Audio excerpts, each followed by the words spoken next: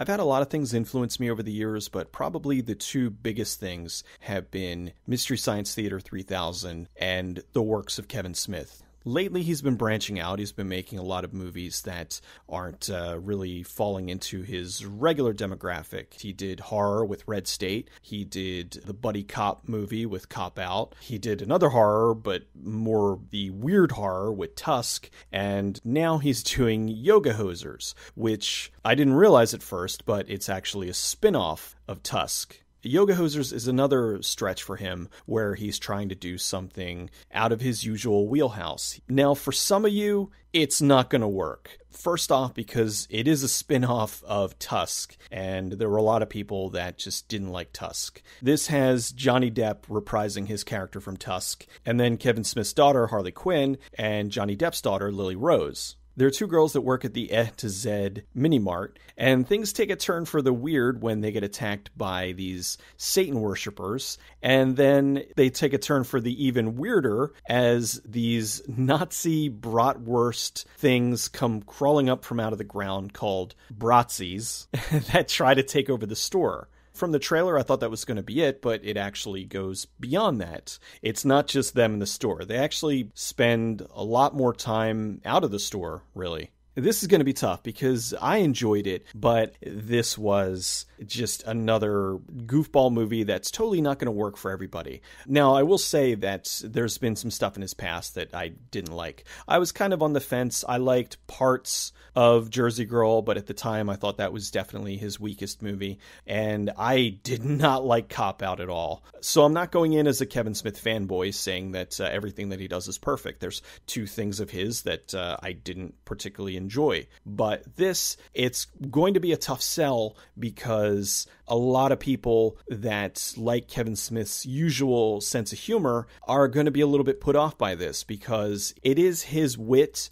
but it's dialed back a little bit. It's not for the usual Kevin Smith crowd. Essentially, if you saw the trailer and you hated the trailer, there is a very high chance that you're going to hate the movie because the movie is tonally very much like the trailer. It's silly, it's tongue-in-cheek, and it's two girls that are on their phone constantly. So that right there is going to put a lot of people off. The cast is a lot of Kevin Smith mainstays, people that he's worked with numerous times before. You've got Johnny Depp, who, like I said, was reprising his role from Tusk. You got Haley Joel Osment, Justin Long, Genesis Rodriguez, Jason Mewes, Stan Lee, Kevin Conroy. But then you had a few other people pop up, Natasha Lyonne, Adam Brody, and there was a fairly famous YouTuber. I'm not going to spoil who it is for the people who want to be surprised. If you want to find out who it is, go to the IMDb and you'll find it easy enough.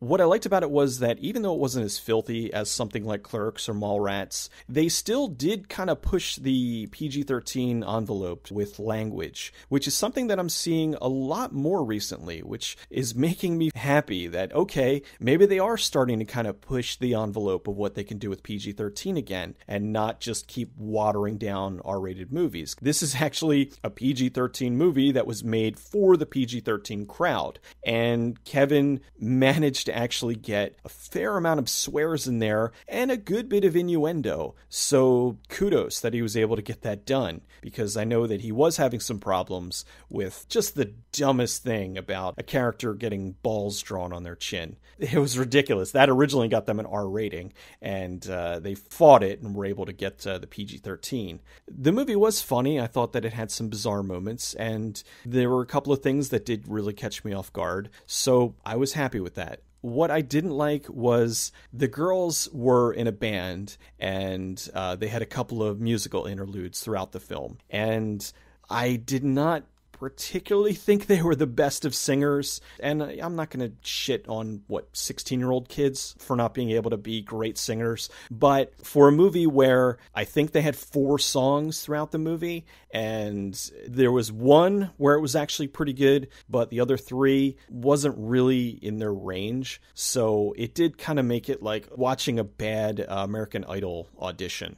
Some of the CGI when they were killing the Bratzies was pretty bad. The last thing is, I would say probably about the third act, it stopped being funny. It had moments that were okay, but it wasn't so much that it was serious. It was just I felt that a lot of the comedy that was set for the third act didn't really work on me. Now, there was a row of girls behind me that they thought it was hilarious. So again, I think that hit its mark, where this was a movie that Kevin made specifically more for a younger demographic. This wasn't for the old school Clerks fans. This was more for a new generation, the Harley Quinn, Lily Rose generation. So they're going to appreciate this more than I would. There was some texting jokes and that kind of stuff, and it didn't really work on me, but they were having a blast. So in that case, I can't fault it because it obviously did its job.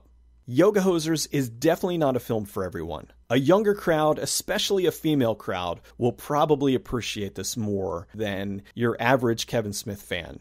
Now, I have a feeling that a lot of his hardcore fans will like this a lot, even though it's not aimed at them. And a lot of them now are older and they have kids of their own, and I think that they'll be able to appreciate that aspect of it, where this is a movie about Clerks, the next generation, I guess you could say.